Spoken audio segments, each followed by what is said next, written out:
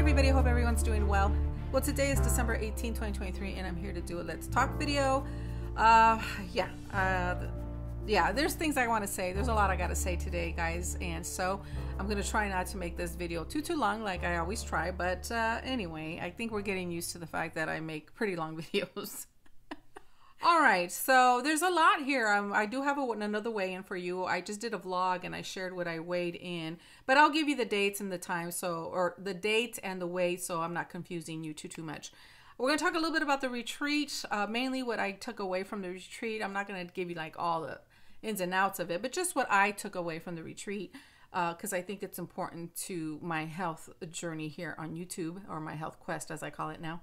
But we're going to talk about that, and then we're going to talk about what I came home to. What I came home to was a tremendous amount of stress, and I'm going to let you in on that.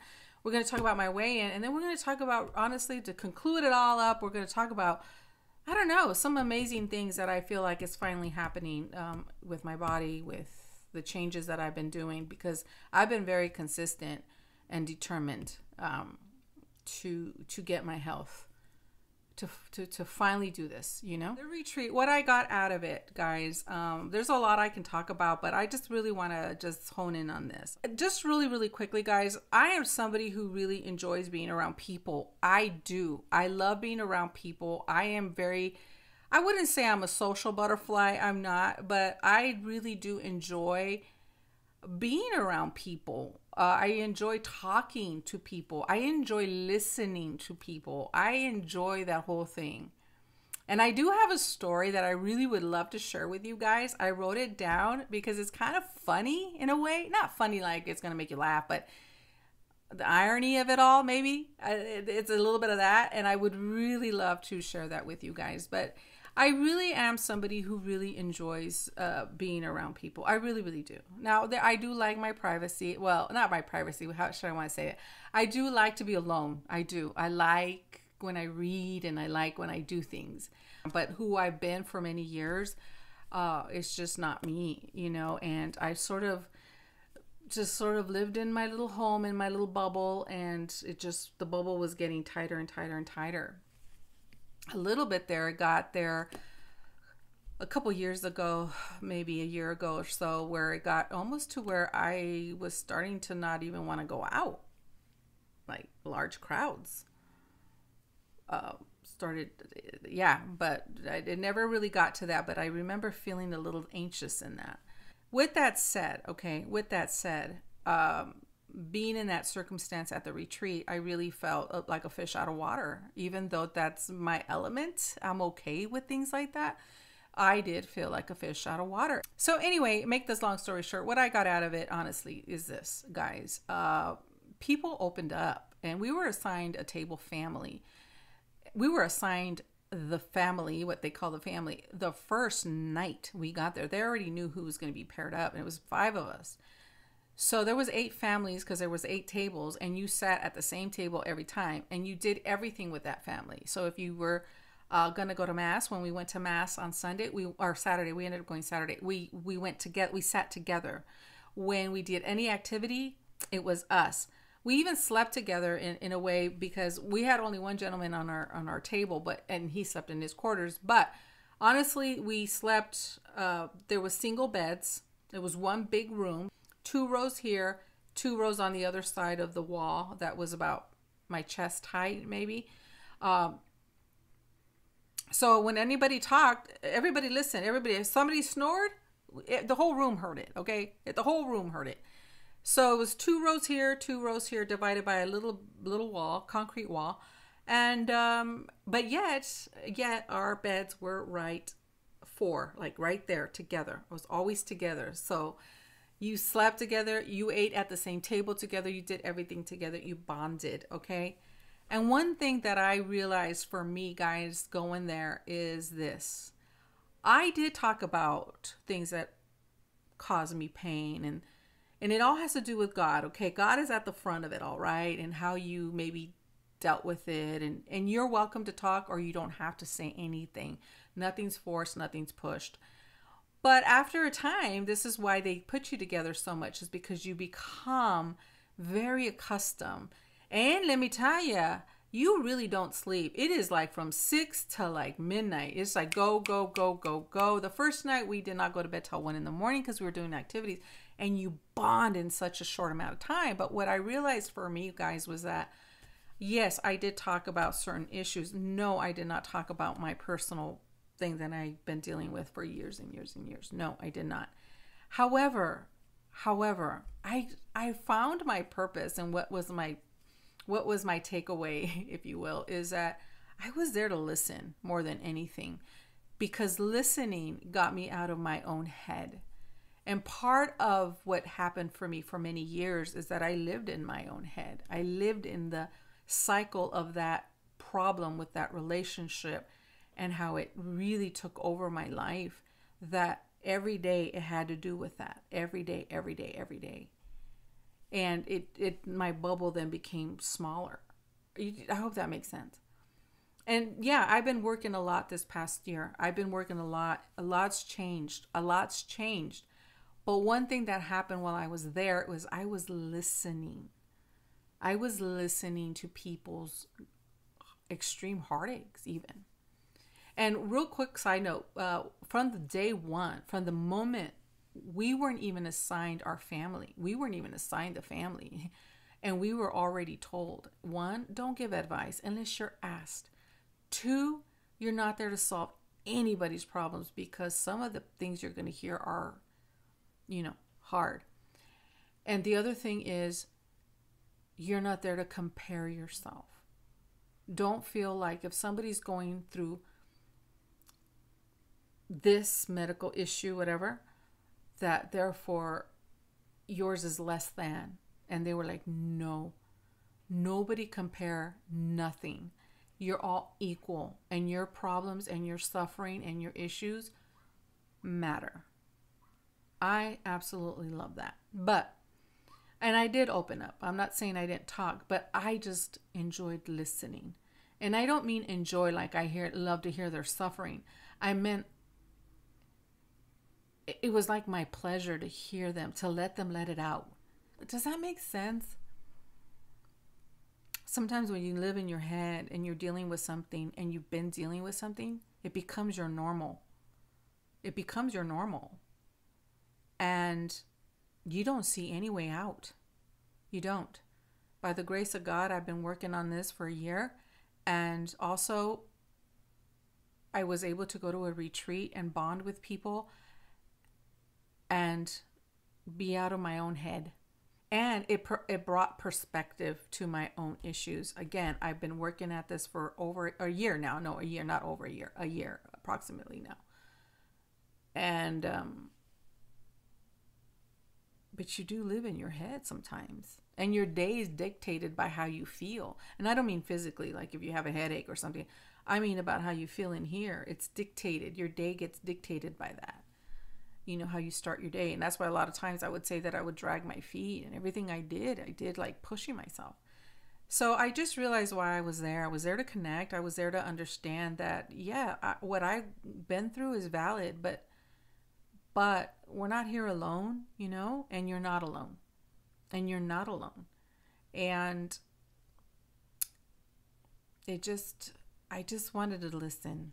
I wanted to listen. I wanted to let people vent. And I vented too. Don't get me wrong. I did too. But I felt like that's what I took from it. Just, you're doing good, Laura. Keep going. But now we need to move past this. And now we need to connect and go out. Because I go shopping. I go to the grocery store. I go pick up my children. I go da-da-da-da-da. But like really connect in some way. And so I have some ideas, and I will let you know that. But it was just enriching to me to don't think anymore. Don't be in here. Shh. And the other good thing, here's to extend that thought, I'll tell you this. I told my husband I needed to be uncomfortable in my surroundings, without the comforts of my own bed, my own shower, go eat when I want, what I want, and stay on keto and stay on Ketovore, shower, exercise, get up and move, everything I was able to do on my own. There, you're on somebody else's time. There, you need to share the shower. There, you didn't have time to do this blow drying and makeups and no, get up. I put some brows, mascara, a little lip oil I put on, and out the door I went. I just made sure I showered every day for the 2 days I was there. Oh yeah. But yeah, I didn't need all that. I didn't need to take a curling iron. I didn't need to take a blow dryer. They had one blow dryer going. Or maybe like 1 or 2 blow dryers, and then they wouldn't even put it away. They would just leave it right there so that the next one could come and use it, because it was like go, go, go, go, go. You ate at a certain time. You ate what was available to you, you know. You were let go to the restroom at it. You know what I mean? And sometimes that's good because you do value what you have. And I just needed that for me. I needed that. It was those are the things that I took away. So definitely we'll do it again in a heartbeat. But I will be doing some things, and yeah, I will talk about it more. And we'll get into the food. Now in the retreat, you guys, I did good, okay? I did really, really good, because I will tell you, when it comes to the food, I had to eat and I had to eat what they provided, you know, and I was very, very grateful and very, very blessed, you know. But there was a lot of pastries. There was a lot of cookies. There was a lot of different types of pastries. There was a lot of nachos and chips, and it just a lot of that, you know. And I didn't touch it other than one cookie and a piece of bread with my soup. But other than that, I ate enough, and I did not have the snacks. And then I had my water bottle. I took this with me. I took that, and I would clean the straw. I would clean the thing. I would do the best I could with my soap. I would clean it really, really, really, really good. And I just kept filling it up with water. And that's what I drank. I didn't have coffee. I didn't have caffeine. I didn't have any caffeine, guys. Anyway, I came home, and we'll talk about what I ate when I got home, but for the week. So that would have been the 11th to the 17th. Okay, so that was last week. I came home to something really, really hard in itself when it comes to one of my children. I told you, I mentioned Aiden, my son Aiden, who's 22, and he's been going through some really, really rough things in his, like I said, we all go through something. I don't care who you are. But when it comes to your children, you know, you really want to take it away, you know, but you can't. You got to let them go through it too. However, I am mom, and I call his bumper and his soundboard, and I did not really sleep this past week. I really did not. And my husband, we took turns with him, and we helped him through it. And he's also finally on a good spiritual journey himself. And, you know, being atheist for a good number of years. Even though he's 22, he's been atheist for a long time, and then he became agnostic because he had to, you know, he kept saying, you know, there's something there, Mom, but, you know, I respect you have your own faith, but it's just, I don't believe in that, you know. But anyway, that's not really the issue. In a way it is, but in a way it isn't. But he's going to mass, let's just put it that way. So he's on a spiritual growth himself. And this week, as hard as it was an eye-opener for him too. It was. But as far as it comes to my health journey, okay, my health quest, we'll keep it on that. I will tell you, I ate Raising Cane's on Sunday when I came home from the retreat that same day. On the way home, I was tired. Husband was there, by the way. They were there on Sunday. I didn't know that the family got invited, and they were there. We were sitting behind the podium, like we were sitting, like if we were on the stage looking out, and we saw these rows of chairs, and we're like, what's going on? And then the family walks in, and my family was my son Evan and my husband, and I did talk. I had to give a little speech, so I did talk. But anyway, on the way home, he went and got us some canes, and then I met him at the house because I was so sleepy by then. My eyes, I wanted to hold my eyes, but anyway, I had all my canes. And then on Monday, I was so tired. I did the vlog. I ended the vlog and I put it up. But on Sunday, I had canes again. I'm sorry. On Monday, the 11th, I had canes again. And then on the 12th, I got back on my keto. But I did not work out because that's when everything happened with my son. Okay. That's what everything happened. And so I did not sleep that night. And then on the 13th, I was so tired. We went to Cane's again, or my husband brought Cane's. We didn't go, but my husband brought Cane's. And however, I did walk on Wednesday. I did a little bit of walking, just to, that's what my body was calling for it. And so I did a little bit of a light cardio with the channel Improved Health. Her name is Jules. I did a little bit of that. So that was really, really good, but I did no strength training. So then on the 14th, on Thursday the 14th, again, still dealing with my son and helping him through still. No sleep, taking turns with hubby. We ended up going to Jack in the Box. My husband goes, you know what? I'm just going to go down here. I'm not going to do the Cane's because Cane's is a little bit of ways. And by then we were kind of tired of it. And I said, fine. And anyway, he got Jack in the Box. I got some tacos. But that night though, I did make it a point to work out, and I actually did it pretty late, around 8:30, because I was like, my body's like wanting it, and I ate, but it was just more of the need that I had, not because I ate that or I'm no, but because just I felt like my body just wanted that, honestly. So I really only started to do the cardio that day, and that's it. And then I ended up strength training. Yeah, it felt really, really good. So then on Friday, I got back on my Ketovore program. I slept a little bit better. My son is doing a lot better at this point. And then, but I did not work out, and that was because my son and I had a very nice evening, and we talked more calm. Everything was good. And this is where he started really coming to some reflection, So I didn't work out, but I stayed on my program, my keto. And then on the Saturday, the 16th, stayed on keto. I worked out, strength trained. It was amazing. I felt good. And then the 17th, Sunday, we went to Mass, and my son, Aiden, went to Mass as well. He actually went to confession on Saturday. And then on Sunday, he went to Mass. What more can I ask for? I'm telling you.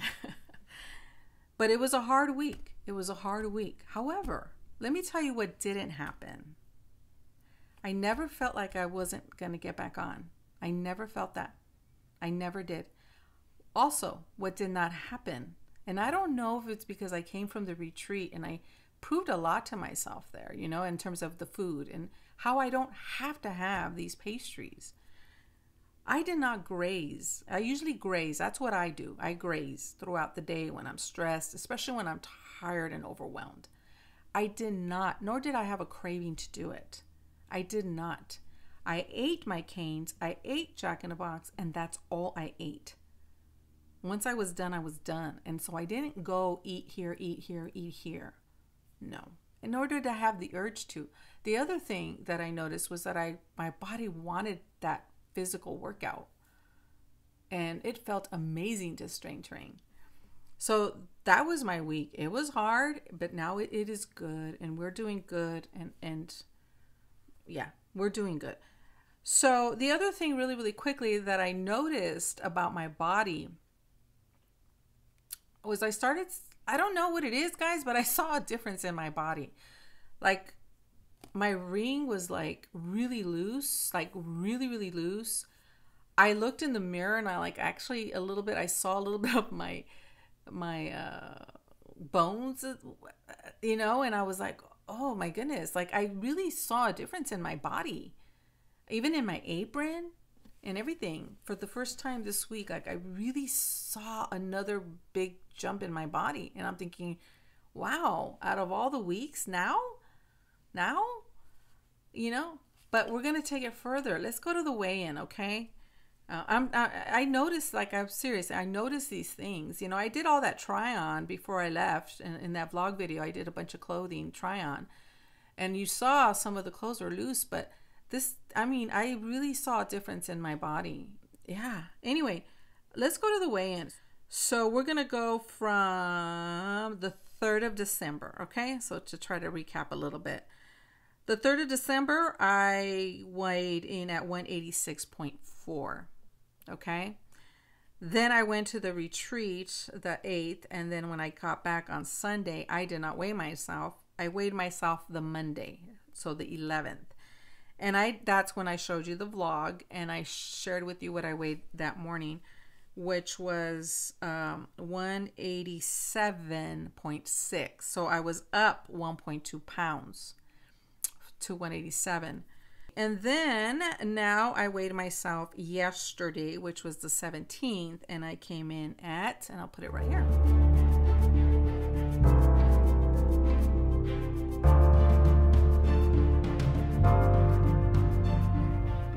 Yeah, that's what I weighed. I weighed 185.2.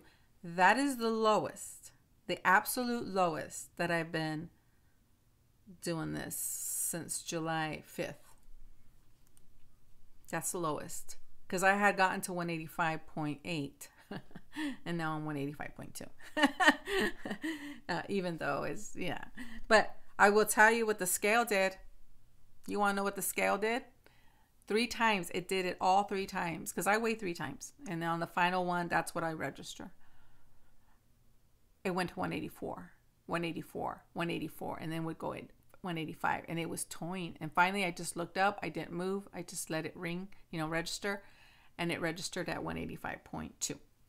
But all 3 times, every time I would look down, it would just doot, doot, doot, doot, doot, doot. And then it would stay on 185.2.